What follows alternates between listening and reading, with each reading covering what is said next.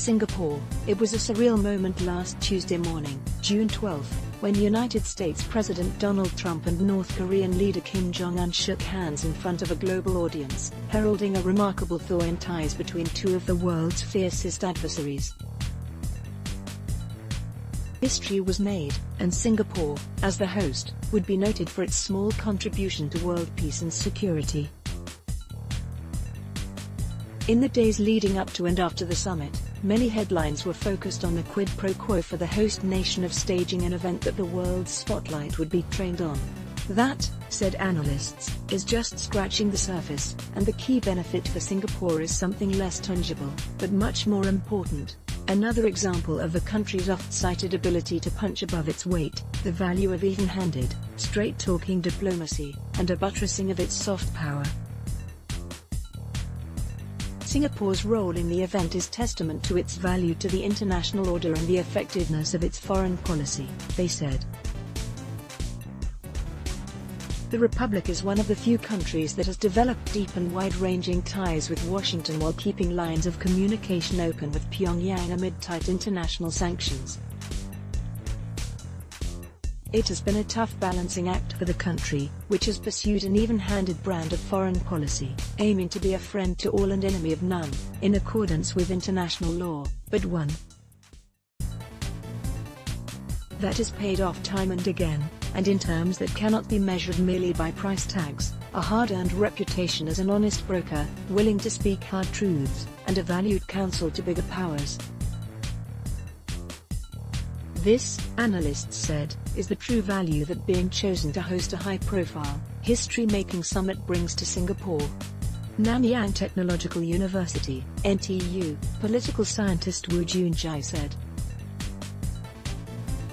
The fact that Singapore was chosen to play such a role speaks volumes of its astute foreign policy and high level of policy capacity. More than simply being an event organizer, Singapore has also shown how small states can play the role of peacemakers, simply by fostering strong bilateral relations with all parties and helping to bring conflicting partners together when needed, said Assistant Professor Wu, who is with the NTU's Public Policy and Global Affairs program. View of Singapore's skyline from the building. Photo: Jeremy Long, said Ambassador-at-Large Ong Kang Yong. Foreign countries and leaders that matter to Singapore are familiar with what Singapore can do or cannot do. Where there was any doubt, the Trump-Kim Singapore summit has clearly demonstrated our ability and capability. What has happened with the Trump-Kim summit is that the relevance of Singapore as an important place in the world of politics, economy and human development has been reaffirmed and strengthened.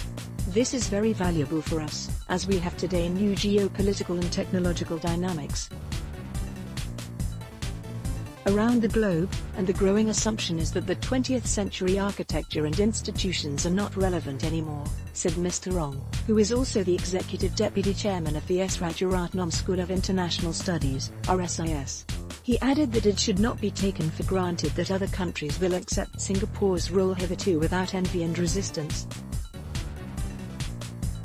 Indeed, while Singapore's reputation as a neutral party and honest broker has been enhanced, it cannot afford to be complacent on the international stage. But in the short term, at least, there are potential benefits in the form of an enhanced reputation and soft power, as well as attention from the Trump administration. In the longer run, there may be access to economic opportunities in North Korea. The 20 million Singapore dollars cost of staging the event, observers noted, was a strategic bet that may yield substantial dividends in the future. The meeting last Tuesday, June 12, which lasted more than 5 hours, yielded little by way of hard commitments, but in terms of substance, it was difficult to understate its importance. The net effect was of walking both sides away from a possible conflict. Experts and commentators noted that Pyongyang won several concessions, the biggest of which was the suspension of war games between the US and South Koreans, a goal it has long sought. A commentary on how Kim Jong-un may have outmaneuvered Donald Trump in Singapore. Read, US-North Korea summit ends without marquee achievement, but wasn't a waste, a commentary.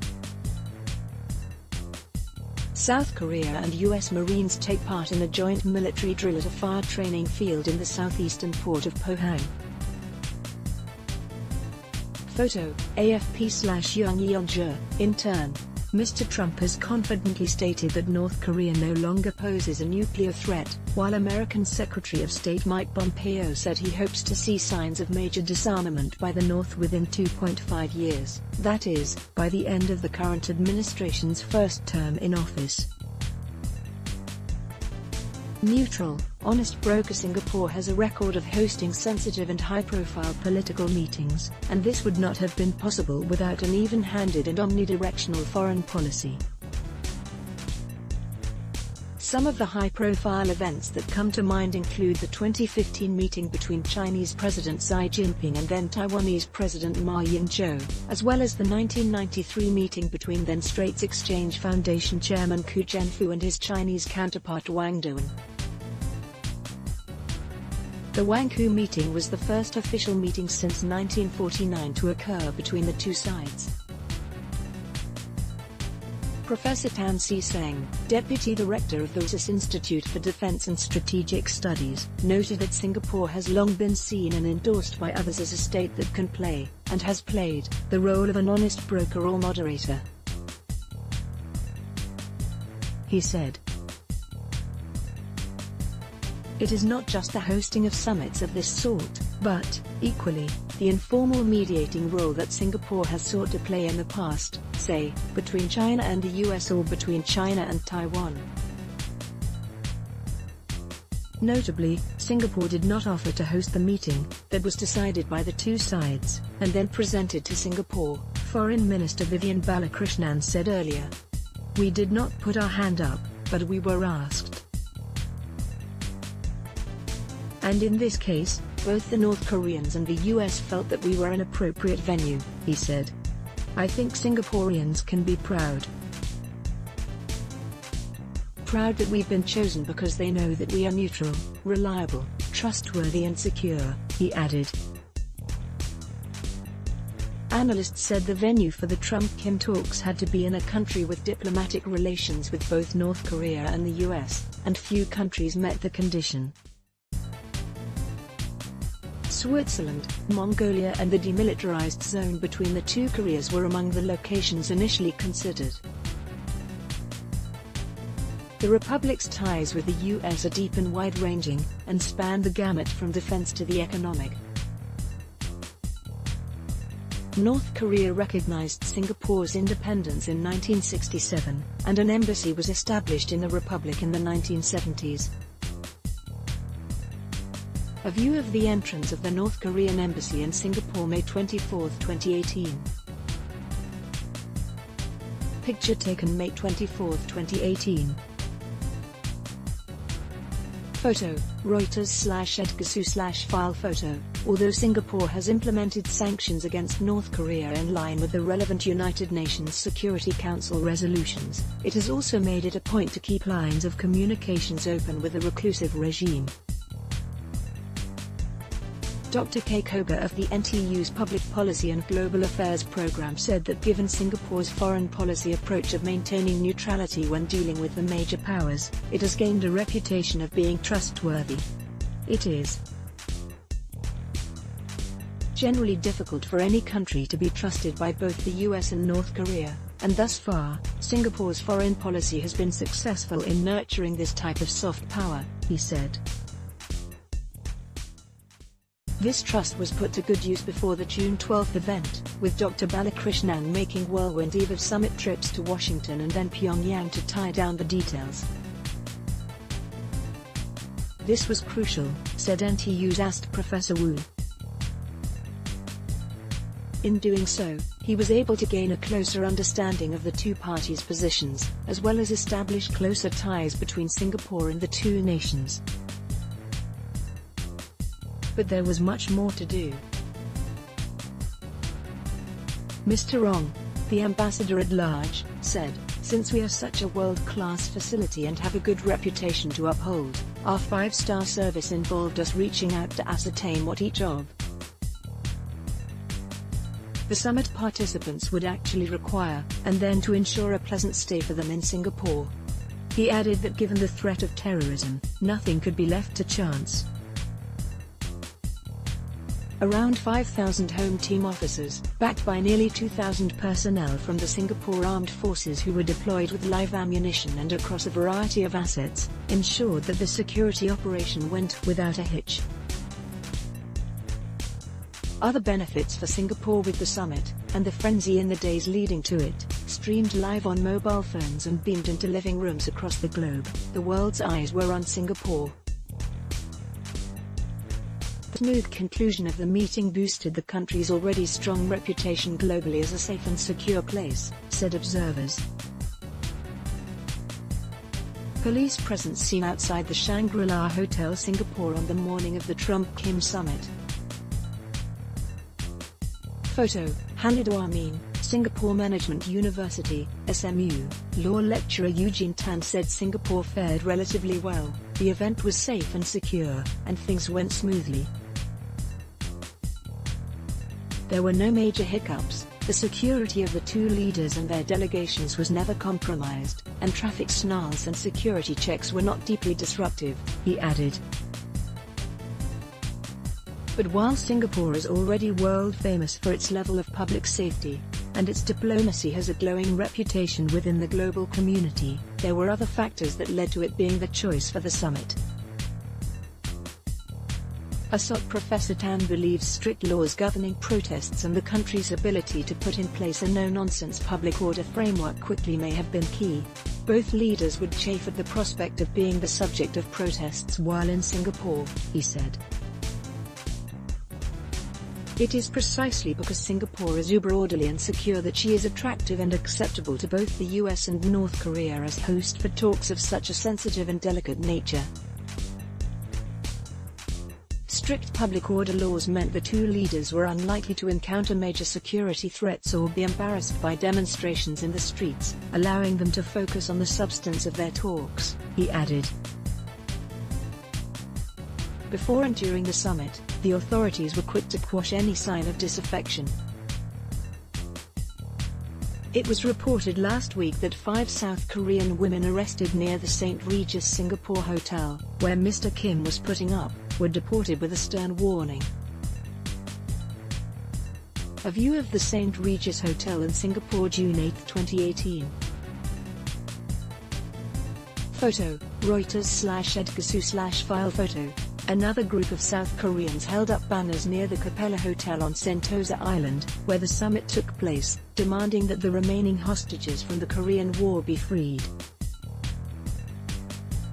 They were advised by police against protesting and left the area. Beyond an affirmation of its ability to keep order amid intense global scrutiny, hosting the summit burnished Singapore's reputation in other ways. Mr. Curtis Chin, a former U.S. ambassador to the Asian Development Bank, said, "It signaled that Singapore is doing the right thing when it comes to how it is addressing its own interests, but is also trying to be a positive contributor to the region, and in this case, the world." The Trump-Kim summit reaffirms Singapore's nature as a small but mighty nation that can contribute in a way that goes well beyond its size, Mr. Chin, who is Asia Fellow with non-profit think tank Milken Institute, added. Mr. Ong, the veteran diplomat, said there is also bonus for the Republic, better ties with both countries in the future. Even though we could not get into the substantive agenda of the summit, we made friends individually. Otherwise, how can a little red dot get so close and so much airtime in the powerhouses in Washington, D.C. and Pyongyang? He said. Dr. Ewan Graham, director of the International Security Program at think tank Lowy Institute, said the summit should have earned Singapore some valuable credit with the Trump administration, given that Southeast Asia must compete with other parts of the Indo-Pacific region for attention, and, with Singapore's status as a close security partner rather than a treaty ally.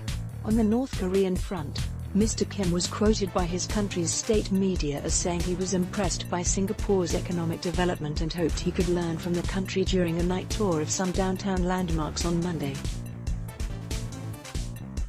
North Korea's leader Kim Jong-un visits the Marina Bay Sands Hotel in Singapore, June 11, 2018.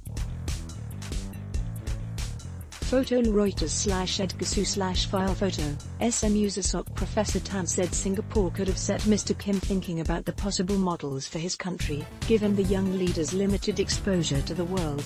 The blend of market economy capitalism and strict political control could also be an instructive lesson for North Korea as it takes very tentative steps in embarking on an early, cautious rapprochement with the global community, he said. As Mr. Kim took in the sights in town, Singapore's style of government may well have been an eye-opener to him, said Asok Professor Tan. It's a system that is relatively open to the world for trade, investments, people and ideas, while having a communitarian, no-nonsense democratic system. Singapore shines, but at what cost? As always with Singaporeans. However, euphoria is often tempered with grumbling, and the summit was no different. The 20 million Singapore dollars figure, in particular, caught the attention of many. While most defended the spending, there were some who argued against spending such a large sum without direct benefits for Singaporeans. Much of the debate was on social media, but on the ground, too, some Singaporeans shared similar sentiments. For example, a food delivery rider who only wanted to be known as Arvin, 53, said, "We're not involved in the fight. Why must we spend money for them?" However, observers said the money was well spent. Associate Professor Chong Jia-yin from News Department of Political Science said the Republic's 20 million Singapore dollar investment was a strategic bet on the summit turning out well and leading to further progress on the decades-long differences between the US and North Korea. Manwita Basu, an analyst with the Economist Intelligence Unit, pointed out that the 20 million Singapore dollar bill was a minuscule amount of the budgeted expenditure for 2018. Not only has this delivered significant soft power for Singapore, but it has also been a celebration of the country's spectacular infrastructure and security capabilities, she added. Mr. Ong said the bill was certainly worthwhile. We cannot see the sum of 20 million Singapore dollars as overspending. In fact, much of the money pays the regular salaries of all the personnel engaged in the work for the summit, he said. A wise man from India once told me, "You want money, you spend money. And please, no money, no talk." He added, "I am now more concerned about how to say no to other requests for Singapore to host major events. What is the key consideration for the Singapore government to draw a line? Is it beneficial to our country to host other summits, and if we do not host, what harm will that bring to Singapore?" US President Donald Trump says the direct contact and close relationship he has established with Kim Jong-un has ended the threat of nuclear war. AFP/All Loeb, amid the congratulatory mood and the euphoric glow after the summit, however, Asok Professor Tan sounded a cautionary note. All the effort and money would ultimately amount to little if success meant that Singaporeans think the country has arrived in terms of our foreign policy, our neutrality and how others view us. We should not get ahead of ourselves and imagine that Singapore's soft power is so influential, he said. We have to continue to further develop an international reputation for neutrality.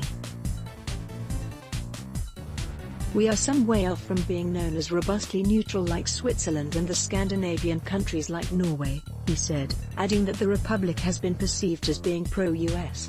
We still have some way to go in terms of our international standing and the evolution of our soft power, he added. The quest for relevance on the world stage has to be in our DNA, and we have to strive towards that on our own terms, defined by our own values and identity.